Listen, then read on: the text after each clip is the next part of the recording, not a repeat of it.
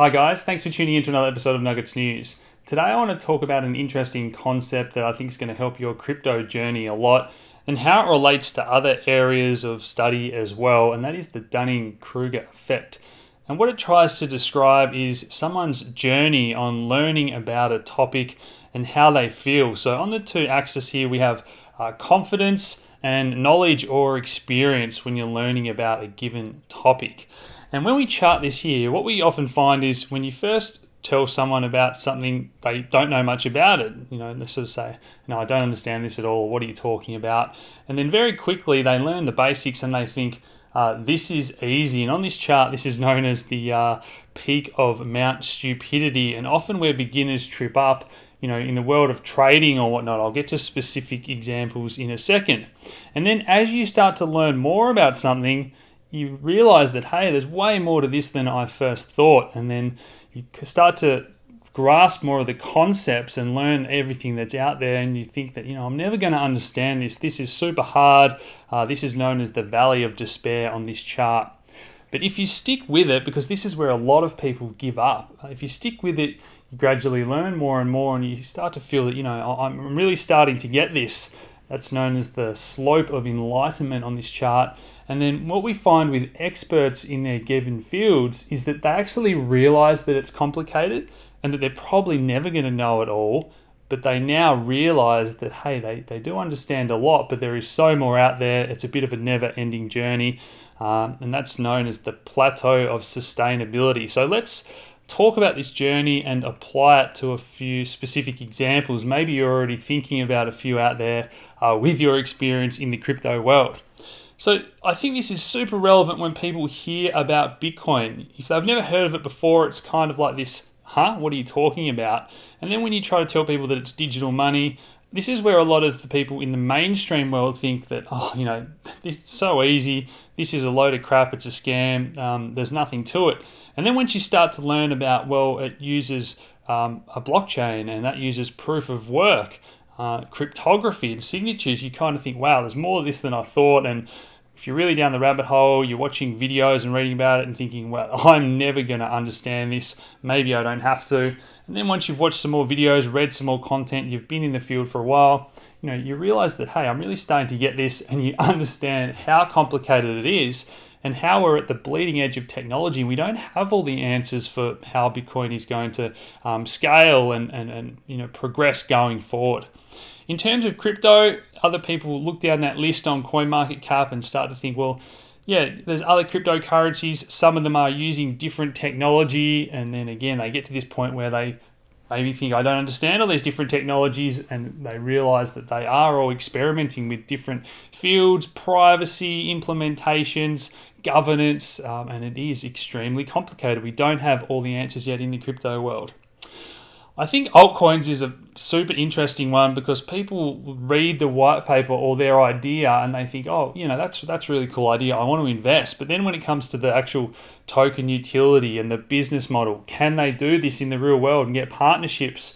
And a lot of people come to this conclusion that, you know what, 99% of these projects are going to fail. Something I've been saying for a long time. And once you understand everything that they are setting out to do and have to achieve, and this is a tech startup in a very competitive world, then people do realize that, hey, some of these altcoins are super complicated. They're probably not going to do what they set out to do, and you come to that realization. In terms of trading, a lot of people look at these charts, and I've even had people tell me they're going to quit their jobs and buy low and sell high, and they think it's that easy. And I try to push back a bit and say, guys, there is so much more to it than that. So they kind of go through this moment of, you know, oh, you can trade crypto and wow, this is easy. You just buy when it goes up. And a lot of people fell into this trap in the bull market. Everyone's an expert in a bull market when it's only going up.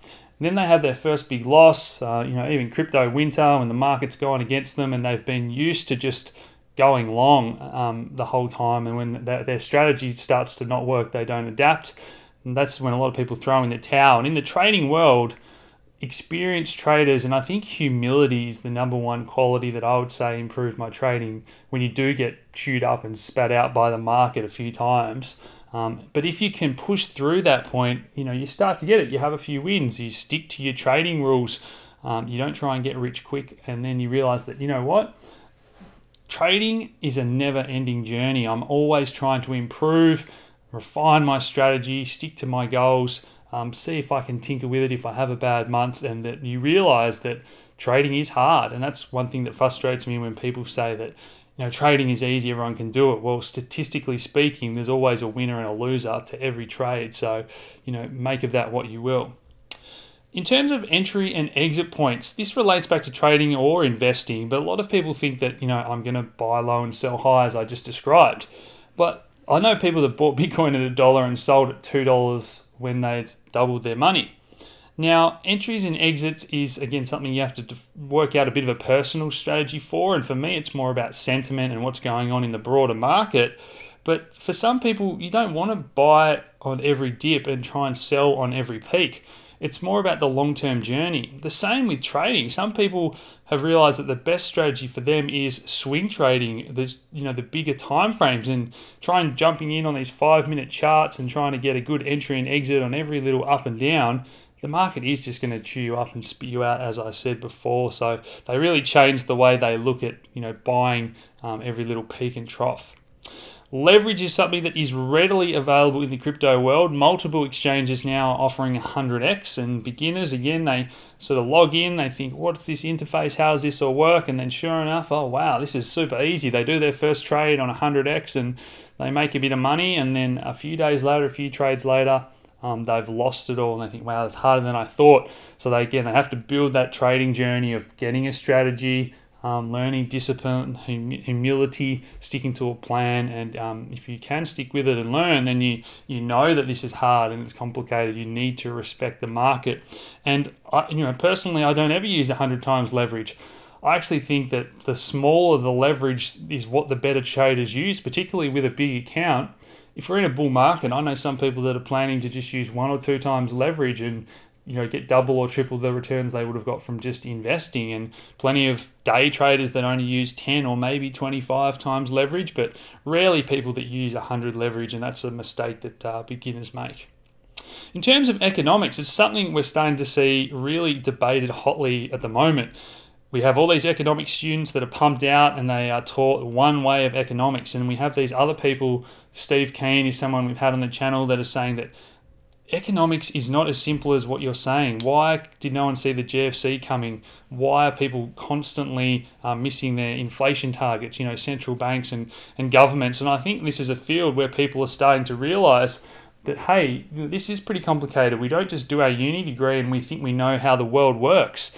The world is an extremely complex model, and some of the systems we've built don't take into account everything. That's why we can't predict financial crisis. So I think economics is kind of going through this Dunning Kruger effect for a lot of people, even those with the degrees. Medicine, something I've seen firsthand. This is pretty controversial, but I know a lot of medical students, pharmacy students that are super book smart, and the current education system, some people are pretty critical of it, saying that we have to regurgitate all these facts, and there's not a lot of critical thinking these days. And I know personally doctors that have gone through this and they've come out the other side and said, hey, the actual medical system, we don't know everything about how the body works, particularly the brain and a lot of the drugs we use in that area, but also about other areas of medicine and health in general. That we're really starting to see a shift in medicine, and we already see it in the East where there's different methods, and we acknowledge that we don't know everything about how to maintain health and whatnot. In terms of politics, wow, isn't this a topical one? Politicians are making all the decisions for countries and economies, and a lot of the time they're not experts in their field, so they might get elected and they think that they know the best policies for all these different industries, whereas my personal thought and experience has been those countries that have actually elected officials that are experts in their relevant fields to make decisions and policies about those individual fields and industries. They acknowledge that they don't know everything and they have the most up-to-date evidence, rather than a lot of the time politicians maybe don't get a lot done. They don't have a good understanding of the things they're making decisions about, that sort of thing. But I don't want to get too controversial there. Education, I sort of touched on that already. We have seen certain countries really remodel their education system around that critical thinking and problem solving, rather than regurgitating facts and whatnot. And some cultures don't really have that school system and that structure. You can go down the rabbit hole and talk about how universities and the money and the donations they get in all different fields, they can really drive the narrative and what they learn and what they are told that is facts maybe is different to how everything works in the real world. So look, let me know in the comments below if you've been on this journey with crypto investing or trading, leverage. Have you made these mistakes? Have you seen this effect in other industries, maybe the industry you work in? But I think the Dunning Kruger effect is something that if you're mindful of, and maybe you're in this stage on your crypto journey, stick with it, keep building your experience and knowledge. There is a light at the end of the tunnel, and this concept has certainly helped me over my journey. So if you've liked this style of video, guys, please smash that like button, subscribe if you haven't already, share this around, and thanks for tuning in. Cheers.